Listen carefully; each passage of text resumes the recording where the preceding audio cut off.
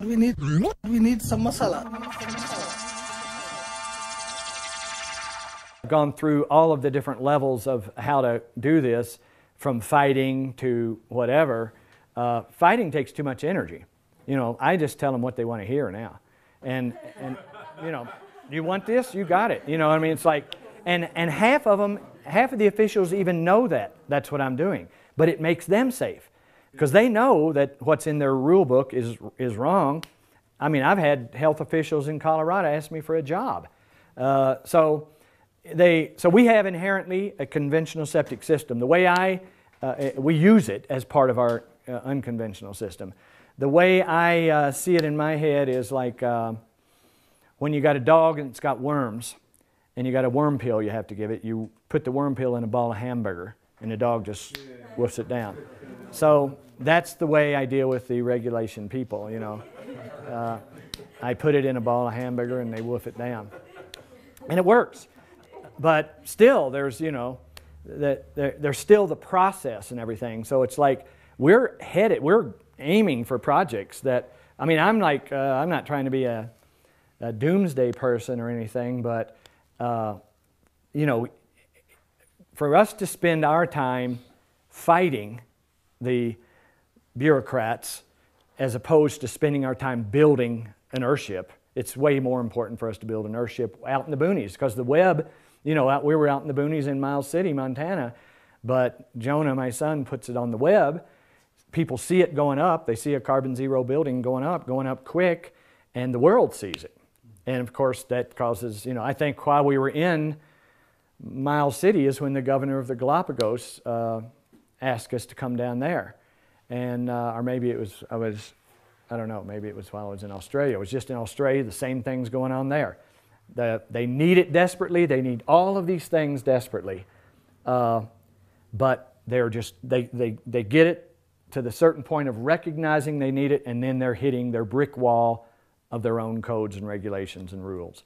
And so we're looking at trying to find pockets of freedom there. And the other thing with Australia is just like it is in this country. The place that's going to get to do it quickest is the Aborigines. And in New Zealand, the Maoris. They say that this is the closest thing the white man has done to the way they believe. And so... and it has a flat screen TV. Yeah, yeah. And so we're now aiming our efforts at the quickest place we can do it, and not giving up on the other situations. Like I've had one. See, you can take all of these principles and they're new buildings, and we could build with an army of people, and we're getting an army of people basically. We could put an army of people together building these buildings all over the world, and we wouldn't scratch the surface of what the number of existing buildings are. So taking these principles and applying them in what is called retrofit to existing buildings is a serious issue. And it's not near as fun as going out in the boonies and starting from scratch and throwing up a carbon zero building. It's a lot more mental application to try to take an existing building and retrofit it. It's expensive as well, but we're doing it and attempting it. But what I'm getting at is we've got a project that's been on the books, on the drawing board and everything in Long Beach, California. It's just a little $500,000 home that somebody bought and wants to add on to it and make it retrofit it to be more toward carbon zero. They can't get it absolutely carbon zero. And they're coming up against things like it is in a historic zone, and we can't even put thermal windows in it because you have to replace the windows with like kind of stuff, which is the old window weights and the old glass. I mean, it's like ridiculous. I mean, history is for history books, you know. Otherwise, people are going to be history. And so it's like insane what's going on with retrofit. But retrofit is something like, it's something to have in your minds because everybody can't build a new house. Some people are going to need to retrofit their existing house. And it's taking everything, all the principles are simply the same. It's the procedure and of applying them to an existing building. I was asked to go to Norway to teach a course, but at the same time, the School of Architecture in Norway, the Bergen School of Architecture, and they are not part of a university. They're just an architectural school. And they bought a 9-story concrete bunker grain silo that still smells of rotting corn and stuff. But the architecture students are in that building. It is, you know, it's weatherproof where it rains on it and it doesn't leak very much. But it's just concrete, 1-foot thick walls. And when I got there, it was in the winter, and the students are all in jumpsuits and hats and earmuffs and gloves, sitting at their drafting tables, doing architecture, freezing. And I hadn't, you know, I pulled out my wool hat and gloves and everything just to be able to talk to them. And so they wanted me to help them figure out how to retrofit this building. And this really becomes a good approach to retrofit of cities. We had several discussions with all kinds of professors and designers and students and everything, and it was going to be super expensive to apply all of these principles to this building. But it was a 9-story building, and it did have a huge volume of space. And the concept, and it's really, that's the issue, is coming up with a concept first. The concept that we ended up with to retrofit this building was, it's such a massive thing that we called it, we determined that it was not a building. We called it terrain, just like cliffs and rock formations and whatever. So we called it terrain, and we quit trying to retrofit the building. We just went in and made little areas, like swallows build little mud nests on the overhangs of Super 8 motels and stuff like that. We would go in and apply all these principles to a little area. You know, this little area is warm, has a little solar panel, has a little water catchment, has plants growing, and we just go in like a little cells of cancer almost and overtake this building, and rather than trying to retrofit the whole building, we took our space and applied all these principles to it.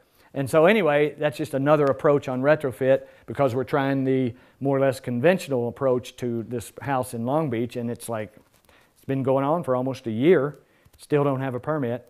It's a shame, you know, that's the way it is. But so retrofit is going to be facing the same thing that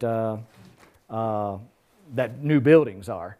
You're inhibited by the nature of the situation. Yeah. Quick question. The last time we saw on the slides of the toxicity of the tires, how does your whatever you put over the tires prevent the toxicity from coming into it? Well, there's two answers to that question. There's another question that probably would come up, and I'll go ahead and bring it out, is burning of the tires too. But the tire, when you go to a tire store, and it's got the show window and the sun coming through the window, you walk in and you smell the rubber. You know, it's off-gassing, they call it. So a lot of people ask that question. And we've gotten a lot of bad press on the website and stuff about, you know, this is garbage. We went through a period of time where we had to determine every building as a waste dump. So get a permit for dumping waste.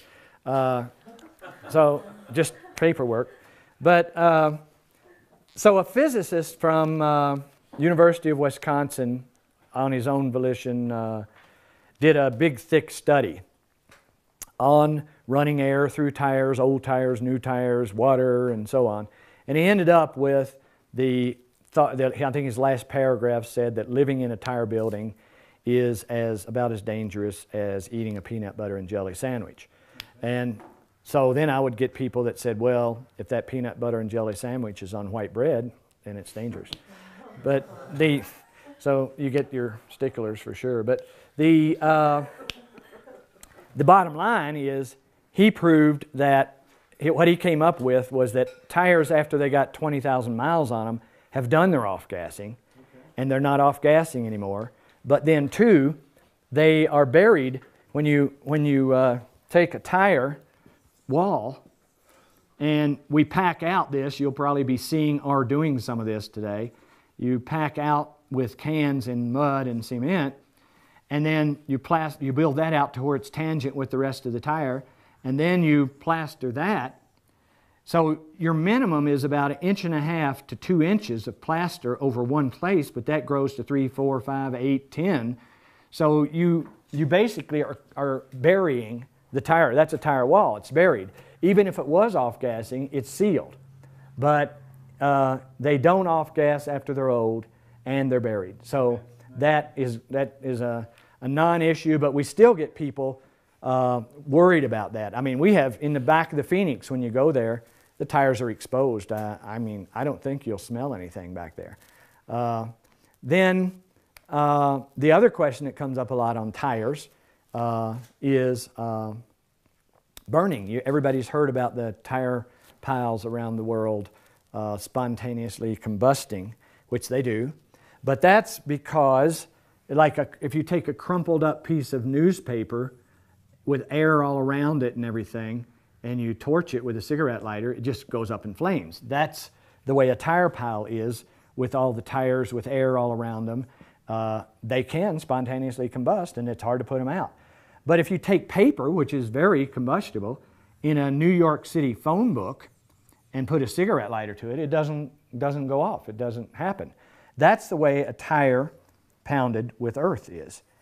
And that was my line, at least, that when people ask that question, that's what I told them. Well, that came true because an Earthship up here in the mountains went through one of the major forest fires we've had in the last few years. And I've got pictures of it. The front face wood burnt off, the glass disintegrated, the roof disintegrated, everything went away except the tire walls. They were plastered, and a couple of places, it wasn't a finished building. A couple of places the tires weren't plastered over, and that part, the rubber melted down to the steel belted stuff. But wherever there was plaster on the tires, the tire wall, they're actually going to build the building back on the same tire walls. So they don't burn.